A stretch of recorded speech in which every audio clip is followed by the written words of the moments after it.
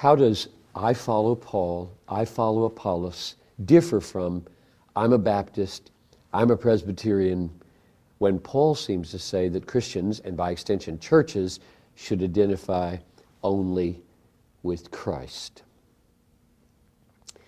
I'm not sure that's what the text says, that you identify only with Christ.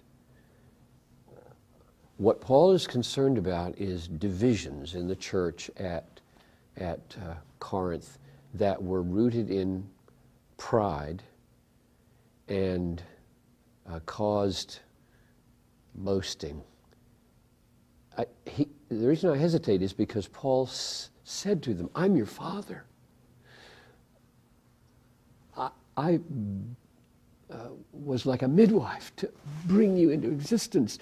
Imitate me as I imitate God. And it sounds like Paul wants them to love him, admire him, follow him, and then he's an apostle and he's got authority.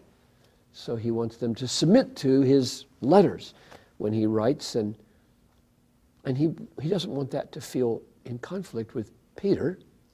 Peter writes his letters, and Peter's got his children, and those who were saved by Peter and those who were saved by Paul surely will have a special affection for their father in the faith, but that doesn't mean they have to be in animosity with each other. So that's what he's concerned about, this boasting.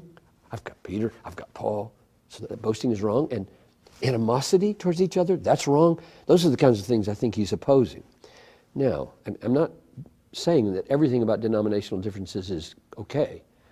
I'm just saying when you have convictions about what the Bible teaches and you are bound to live by those convictions, because Paul says let everybody be convinced in his own mind instead of being always sitting on the fence with every issue.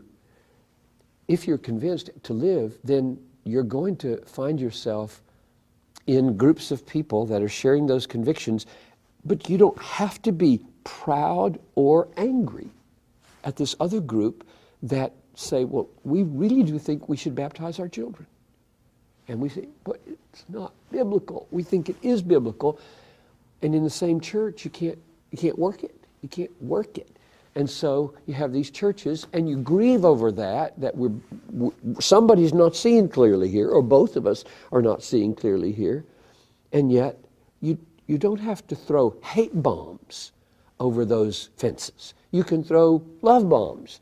You can say to the world, and I think the world really, it's differences that give us an occasion to show the world what love unity means. So if a Presbyterian, Episcopalian, Baptist, Pentecostal are sitting in a TV program with Larry King or whatever, they could talk about each other and their vertical commitment to Christ in a way that would make the world say, that's different than the kind of arguments I get into. So I think that's where Paul wants us to go in this text, rather than saying you must give up on your convictions.